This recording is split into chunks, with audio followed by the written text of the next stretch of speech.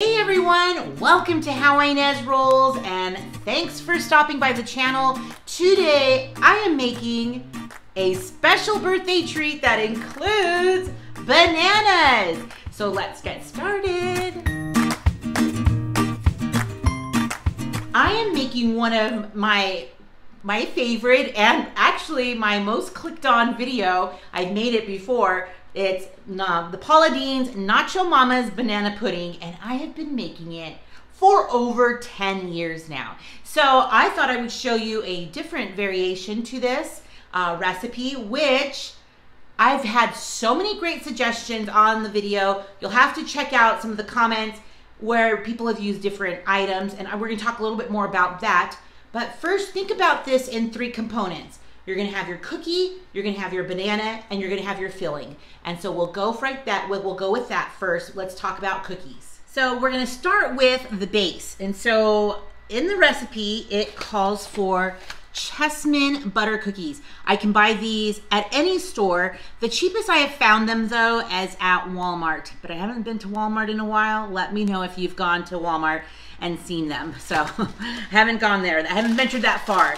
But look what I found at the Dollar Tree, you guys. Minis. How cute will that be in this pudding mix? So these are just a couple of $1 each, obviously.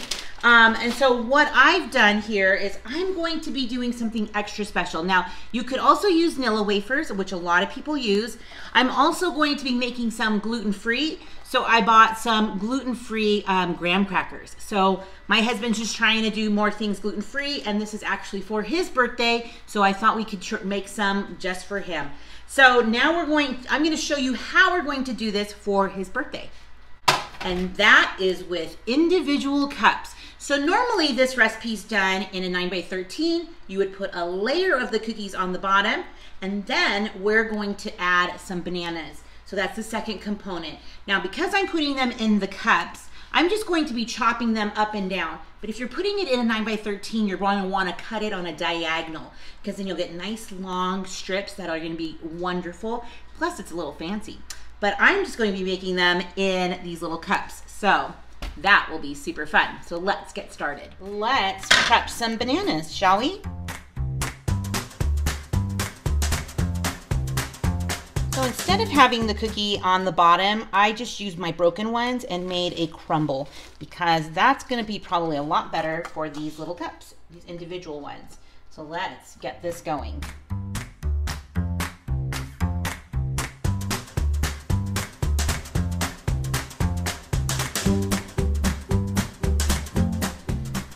These already are looking great. So I put about 4 slices in each one, and now I'm just going to put this to the side, because now we're going to do the middle component. Now this is where all of that yumminess and creaminess is going to come. We're going to put that right on top. So it's not really banana inside pudding. The banana is just the fruit at the bottom of the pudding. So good. So I'm going to get my blender, and I'm going to get my component first, which is cream cheese. All right, so the biggest tip I could give you with this recipe is let your cream cheese come to room temperature. Many a times I've had a little chill in it, and it got a little chunky the inside, which was still super good. It's just that presentation. So if you get to where you're in a hurry and you still have a little bit of chill, turn on your oven for like at 300 degrees or something like that, and then let it go for about 5 minutes and then turn it off. You can put your wrapper, it's got like a metal container wrapper, like a foil wrapper, into the oven and like let it sit in there for like 1 minute, and then check it in 1 minute intervals. I've done that too, and it gets really soft really fast. So that might work for you as well. So we're gonna also add some cream, the sweetened condensed milk, which is just generic. I've had people ask me what kind I use, and honestly, I use generic for everything almost. Now, this is a name brand cheese or cream cheese, but I normally just get the store brand as well. And then we'll just give this a quick blend. See, it's nice and lumpy free, so that's what we want. So now we are going to get another bowl to make some pudding. So I have gotten French vanilla pudding, very easy, instant pudding. So all we're going to do is make the pudding. You're just gonna add 2 cups of milk, and then we're gonna get ready to mix those together. And just like that, follow the directions on the carton, takes 2 minutes, and we have some pudding. So now here comes the fun part.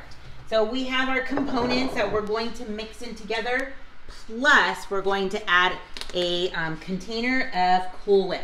Now again, store brand, nothing extra special, and it still comes out extra delicious. So you're adding your Cool Whip.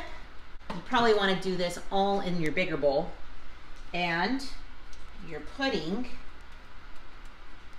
And then we're just gonna take our spatula and mix it together. I'll bring you closer. And then you're just going to blend it in. It won't take too much effort. You definitely don't need to use a your electric mixer. You don't need that. But just a little bit of a whisking or using a spatula. It's perfect. Now, every time I've made this, and if you've made them, you probably understand that everybody always asks for them. So for a while, I would take these over to our friend's house and they would be like, when are you gonna make those again? Because they were so good. So if you make these, be prepared to get lots of compliments. So that creamy mix, that middle is just gonna be delicious. So if you're going to be making this now in your 9x13, you would have your cookies on the bottom with your bananas on top, and then you would evenly pour this now over the whole thing. But let me show you what I'm doing for mine. I'm going to be adding mine to a Ziploc bag because then I'll be snipping the edge, and then I'll show you how we're gonna be filling up the cups.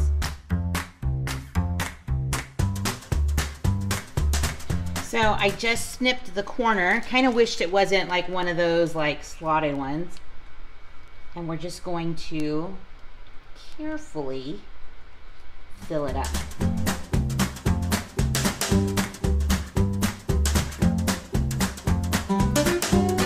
Look how pretty those turned out.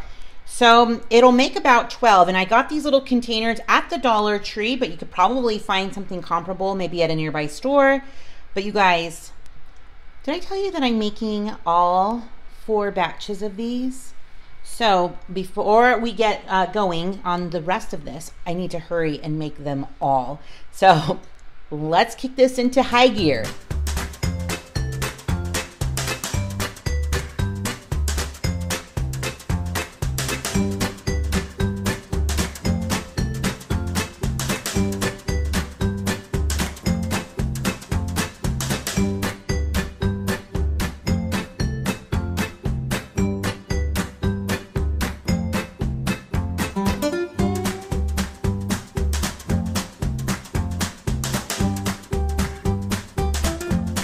Here's batch number 2. So I have a couple like right here and right here that could be filled a little bit more. And my batch 3 and 4, I don't have 12. I think I have like 10. So I should be able to be nice and full on those ones. So let's keep going. Right, so I am near the end here. I have these last 7 in which I'm going to use these gluten-free graham crackers. They're called honey grahams. For my husband, for his, these are going to be for him. These are pretty pricey. That's the thing about gluten-free, is that it's not cheap. Okay, they smell just like graham crackers, so that's good. So we're going to smash these up, and I'm going to start putting them in into the bottom of the wells, and they're small enough that I could put them right on top. Perfect. I am just filling up the last of these cups, and then I'm going to show you how I finish it off. So very easily, all you have to do is just push the cookie in. So easy. And they turn out so good. So one batch, if you follow the recipe, it'll make about 12 individual containers, and you probably will have leftover cookies. So this is actually going to be my husband's cake. So the ones that have the gluten-free crumbles on them and the gluten-free graham crackers on top, we'll actually put candles in there and he can blow those. So all I will do now is just wrap these up with saran wrap, put them in the refrigerator, and they will be good. I've had some people ask if you can freeze these. Now I could see maybe individually freezing them, because when you take it out, it'll be more like an ice cream cake-ish. So I think that would be completely fine to do.